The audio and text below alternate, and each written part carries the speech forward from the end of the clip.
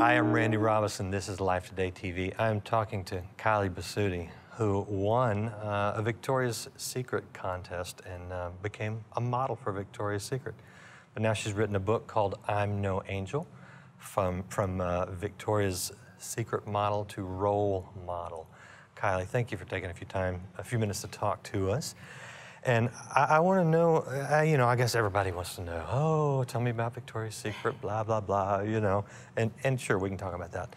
But I'm curious about the role model part. What is it that you're trying to convey? Well, I'm trying to teach girls that true beauty comes from within. It's easy for you to say when you're a model, though, but I mean, really, girls struggle with the way they look. Yeah, even models struggle big time with the way that they look. I think that the pressure is really on women and girls in general. I think it's really a place where Satan attacks because he knows that we're weak in that area.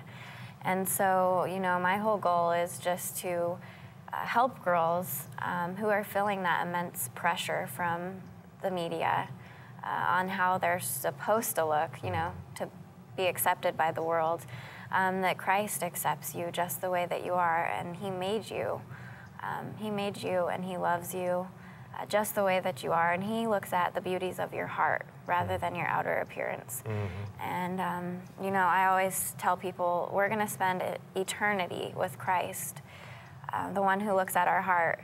So why are we trying to, live for the pressures of the world when we're only going to be here for a short time?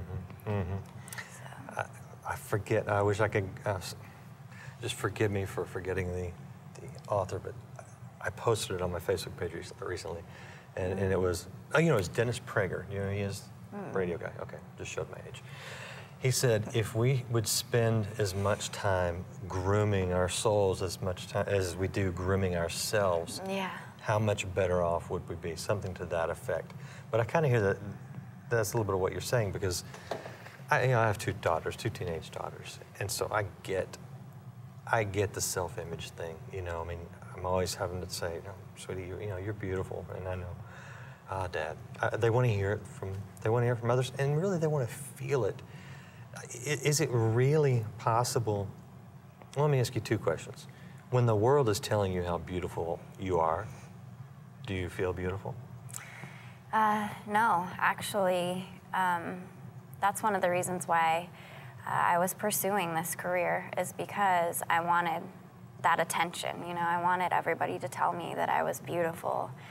And once they were, you still didn't feel it? I mean... Yeah, I had the whole world telling me that when I won the huge Victoria's Secret Runway Angel competition.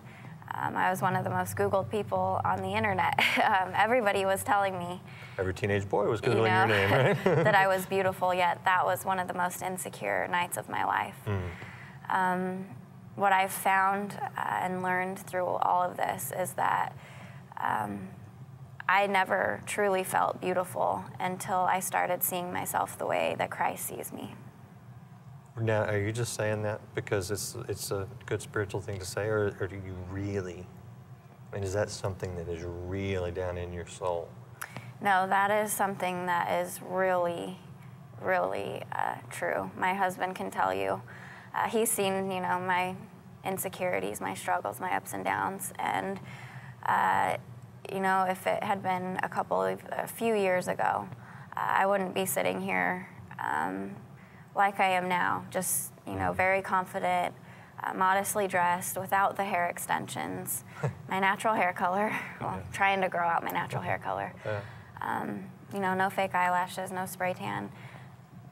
I had to have those things before because I was so insecure, yet everybody was, telling me I was beautiful. Today, I could go, without makeup and feel absolutely beautiful because I'm looking at the things in my heart that Christ looks at. And I've never been, more confident in my life.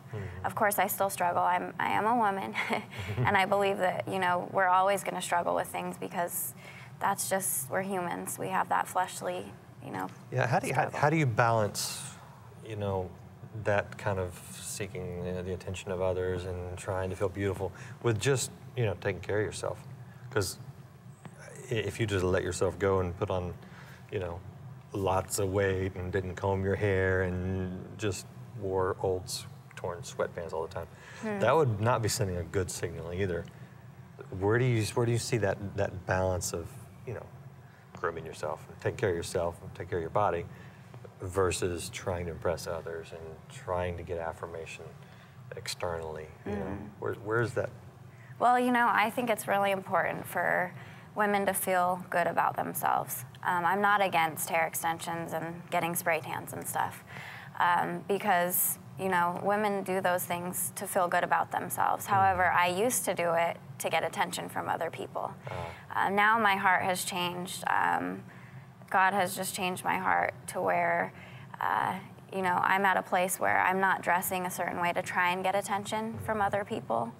But I still want to feel good in what I'm wearing. I want to wear things that are fashionable, Sure. and I do want to comb my hair. Yes, thank you. But, I was reading a book the other day, an R.C. Sproul book, called The Intimate Marriage, and he was talking about how important it is for husbands to encourage their wives to be able to wear things that make them feel good, to be able to go get their hair done, do things that make them feel good, to be able to pamper themselves, And so I think it's very important to do the things that, make you feel good and take care of yourself. I think it's a very important thing. Yeah, sounds like a good balance between, taking care of yourself externally but yet really focusing on the inner beauty that won't ever fade.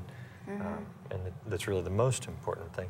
Thanks for your stand. I mean, because it would have been real easy to stay where you're at and make lots of money and, sell lots of whatever they sell at Victoria's Secret. I don't know. I've never been there in my life. Hardly anything. So, hardly anything. That's about right. But thank you for coming out and taking a stand. So check out the book. What's your website if people want to kind of? It's imnoangel.org. imnoangel.org.